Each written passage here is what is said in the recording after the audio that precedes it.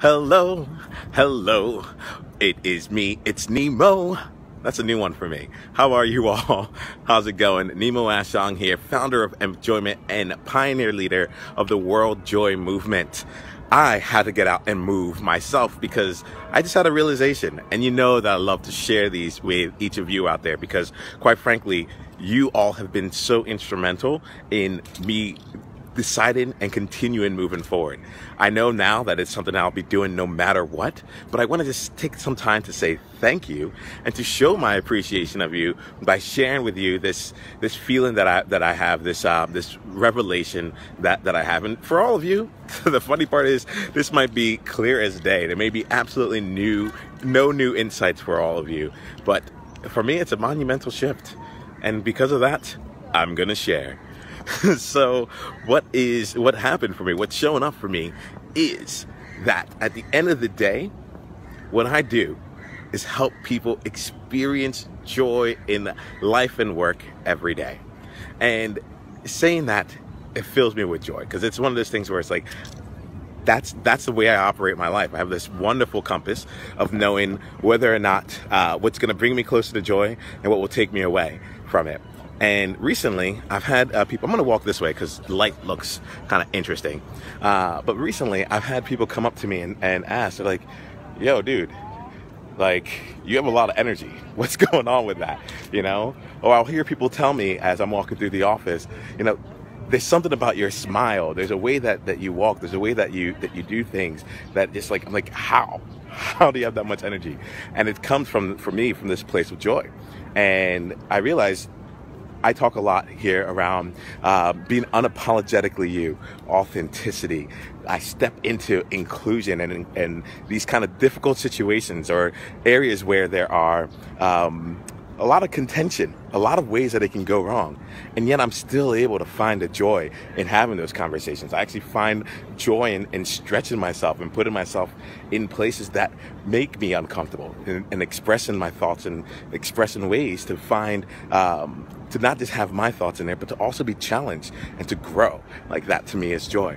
And so I wanted to come out here and just kind of make things clear. Mainly for myself, I'm like I could have just started acting on this. Like, why am I coming out here to make a video? Well, firstly, this is action, and secondly, at least for me, this is the meaningful action for me. But secondly, I want to make sure that this is clear. I want to make sure that, like, at the end of the day, people know that this is what I do. And I find a variety of different ways, I have a variety of different tools to help people experience joy, but that's what it is at its core. So what does that look like? So I do one-on-one coaching. I spend time with people, and if you've seen me on Facebook Live, you've seen me on Facebook or in just various arenas, you know that I don't do small talk. I've just given up on surface level conversation. Nicole, my wife, is the only person that I reserve that for because, quite frankly, I'm sure it can be exhausting having to go deep each and every conversation. She's made it clear that that's the case. But I choose to get into deep conversations. I choose to talk about things that are important to people. And the reason for this is that I've realized that when it comes to joy, there's something about being seen as you are, making actual connections with people, and really just being able to be unapologetically you. That is one of the things that underpins it all. And it's interesting because I talk a lot about inclusion and I talk about world joy, and all three of these things to me are the same thing. They're just on various scales, and they're just to various stages of adoption in the world. What do I mean by that? Let me give you an example. So when I first decided to be an entrepreneur, when I first got excited about the ideas of bringing something of my own out into the world, I watched a video by Simon Sinek that's a TED Talk that really talks about start with why. And the first half of the conversation is all about starting with why. And then he jumps in to the technology innovation curve. And it's very interesting because that curve is drawn as a bell curve, and it talks about the various stages of what it takes for technology adoption. It has 2.5% innovators, then followed by the 13.5% early adopters, 34% of the early majority, 34% late majority, and then 16% people that are laggards, right? To put this in the context here, it's like, you know, the laggards are people who are still paying for AOL.com, right? They're still paying to access the internet, right? And the innovators and such and early adopters are people who have the latest technology that they're standing out in lines to get the tech as it comes out and so forth. And it's interesting because that's a framework that I've been using in my life since then. It's probably been about 9 to 10 years since I saw that. And the reason that's important is that I came up, this is part of the reason why I'm so excited. I came to the realization, like, that's just innovation. That's the path that it takes for new ideas to spread.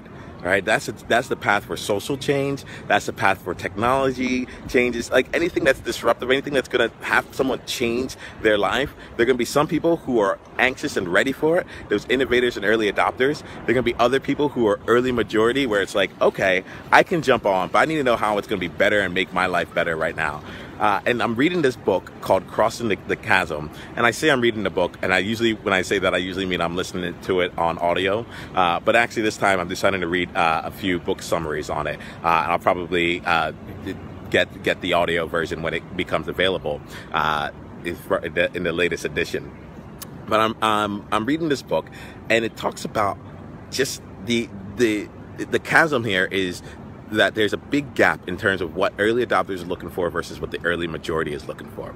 And this is something that can be applied in a lot of different ways. So I would ask you to think about a project that you had at work where you needed to get a lot of different people on board. There might be some people who just like jump on right away, and you're like, you don't even need to convince them. And then, you know, if you're trying to get the entire organization behind you, there's a lot more that's involved there. But you might hear people talk about change agents. You might talk about all these various interventions and various ways to continuously get more and more people, pull more and more people into whatever category they are, and continue to move down that path of adoption. So I say all this here because I don't think I had taken the time to think about it in the context of enjoyment, to think about it in the context of joy and inclusion and authenticity and possibility. And what dawned on me, well, a couple things. Firstly, what dawned on me is my vision of world joy is when the entire spectrum is taken over, right? From innovators all the way to laggards, right? That will take some time. However, the world joy is also built all along the way, but it looks different for different people. It looks different for different stages of things. And I think the reason I got so excited was because I'm like, wait a minute. Right now, I'm working with early adopters. I'm working with people who just want to experience joy each and every day. They don't need to experience joy so they can make more, so they can be more productive, which will happen. They don't need to experience joy so that they can have better family relationships, or to be a better husband, wife, mother, father, brother, aunt, grandparent, whatever it is, which will happen. They don't need to experience joy because they're looking to gain more energy for themselves, or to be able to create a life where they can smile each and every day and know that for them, however wide their smile is, or even if they choose not to smile at all, they know that they're not just content, but they're fulfilled, they're satisfied. There's something out there where they really feel that their time here on earth, whether it's this life, multiple lives, whatever your belief is, I'm not here to put any restrictions on it. And I would say on Earth and in this universe, because, you know, things are starting to move, my friends. Their time is well spent. They are able to really come in and give all of who they are, and to know that it is not just enough, but it is needed and it adds value. So there will be a time later on where you'll see me come on here, and I might be more like, I don't think I'll ever be really buttoned up. We'll see how it goes.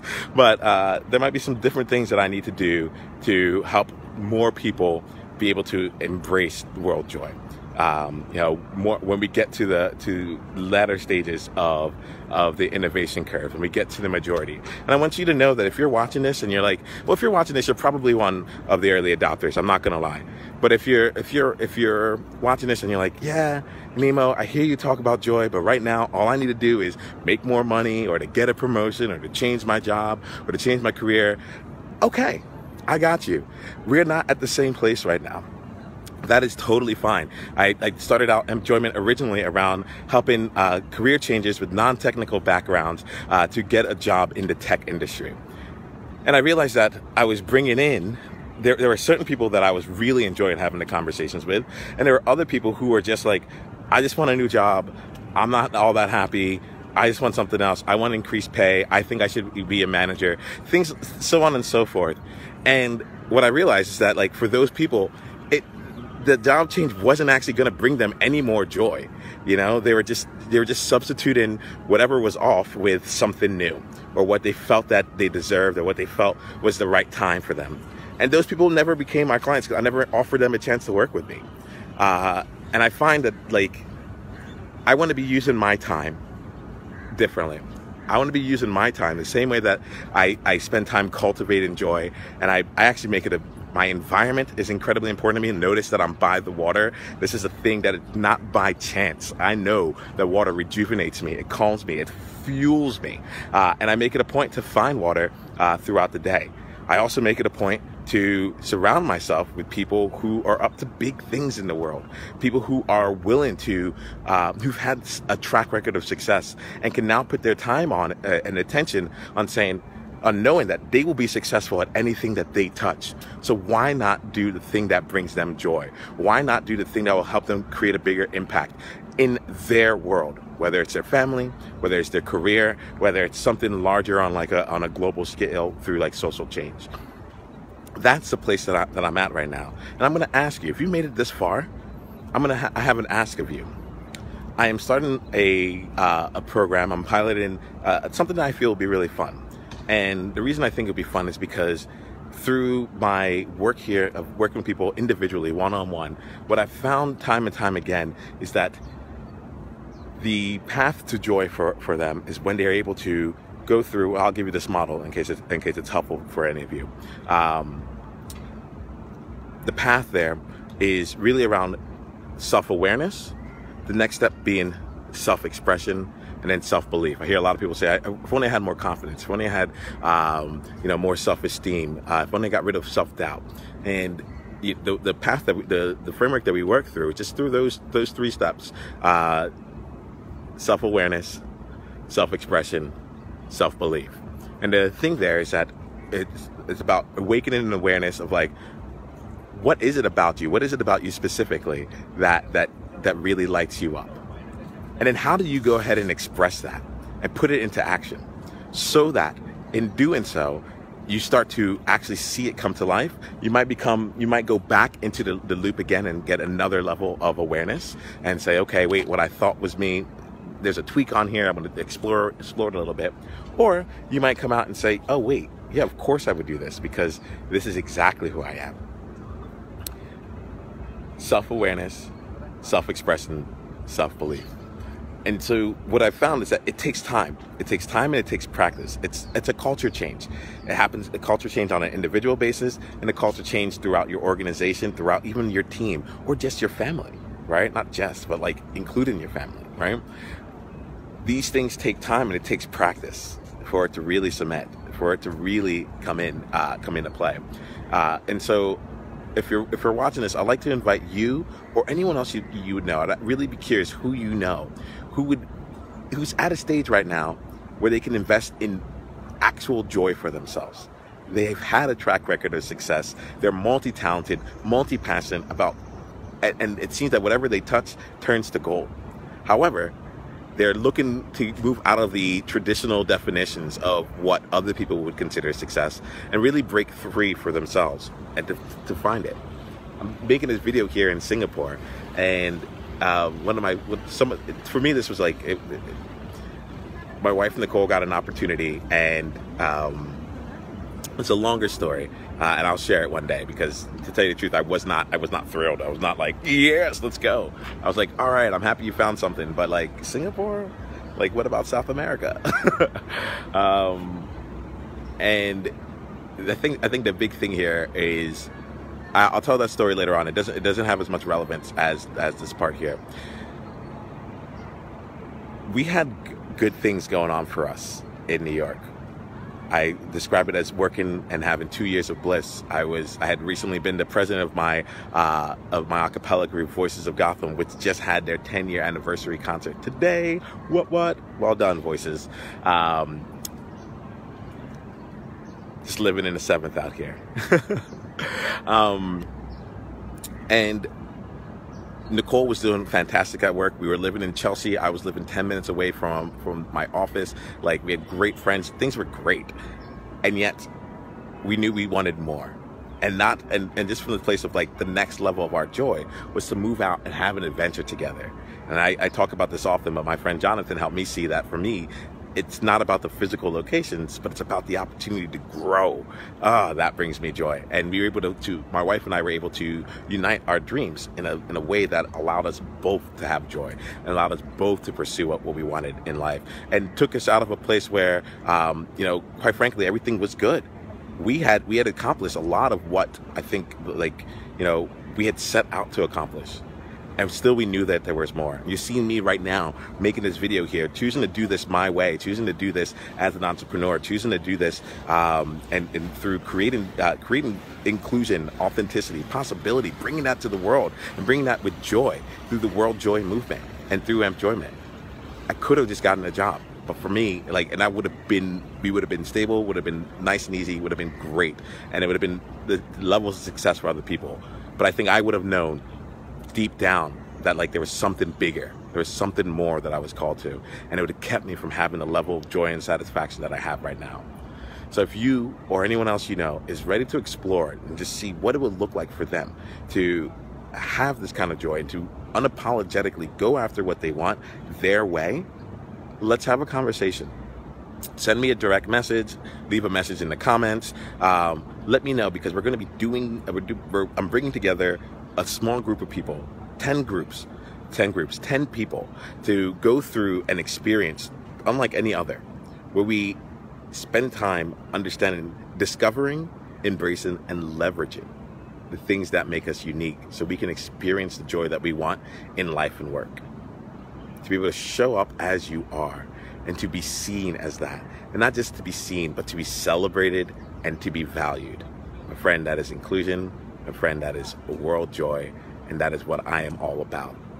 So thank you for spending some time with me here. I know right now this is definitely not for everyone. This is for my early adopters. We're gonna be building this as we go along. I'm going into my wilderness, going onto my edge, and saying, hey, really the question is, who's with me? Who's ready to experience a life of joy on their terms? And to find a way to bring others along and enroll them in the vision, however that looks like for them. As I say this here, I'm filling up even more. I get more and more excited, and I'm thrilled with what this means for you and for me. I'm thrilled to be bringing in more people who are ready for this. And just so you all know, if you're not ready just yet, that's totally fine. The fun part here is that we'll go through the wilderness together. I will be right there with them, going week after week, helping them discover more and helping them bring it out into the world more, helping them be more unapologetically them, to the point where they no longer have to think about it, to the point where they'll come out and say, 6 months ago, I would have never have said this. 6 months ago, I would have let this opportunity go by. 6 months ago, that would have really bothered me. But now, those people are like, I'm just more me than I've ever been in my life. That is exciting to me. That is exciting to me.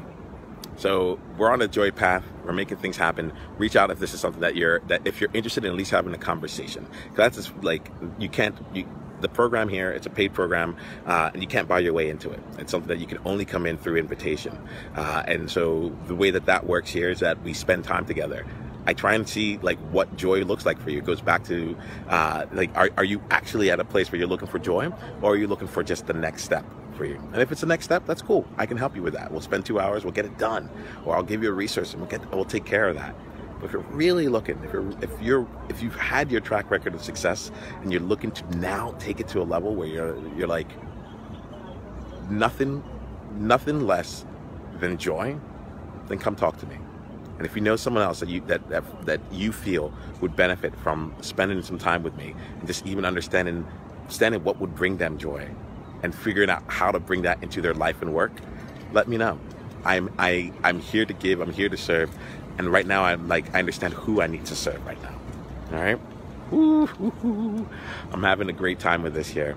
I'm going to end this just because, quite frankly, there's some people as I'm talking that come to my mind, and I'm going to reach out to them. And and those people, it's because those people have been showing up. They've reached out to me in the past. So if you're one of those there, I'm looking forward to having a conversation with you. And if you feel like you should be one of those, don't wait for me to reach out to you. This is it. This is part of getting that joy. Go out and get it. Reach out to me. Let's change your life right now. We can do this. And I'm very excited to be there with you on it. We'll be talking more about this stuff here. We'll be talking about the joy of inclusion, giving you a chance to experience that, and just find a different approach to all the fear mongering, all the competition that's out there. It's like, nah, ain't nobody got time for that, except we all seem to be given time for that. Let's go off and really create this world of joy. It's the first time I've said that, and it feels great. It feels really good. I appreciate all of you who watch this. I appreciate all of you who are involved in this. And I appreciate all of you who are going to take the time to step into your next level, to step into what's next for you. Just send me a message, nemo@enjoyment.com, or leave a message in the comments, and I might reach out to you. And let me know if this is clear. If this feels unclear to you, let me know. That's totally fine. One of my gifts is to spend time going further and further and getting additional clarity. So you let me know where that sits for you. If you have any questions, and let me know through the form of a question. Ask me a question. Ask me a question that is meaningful to you. Yeah, we'll leave it at that. All right? Take care. Keep being awesome. And choose joy each and every day. Bye.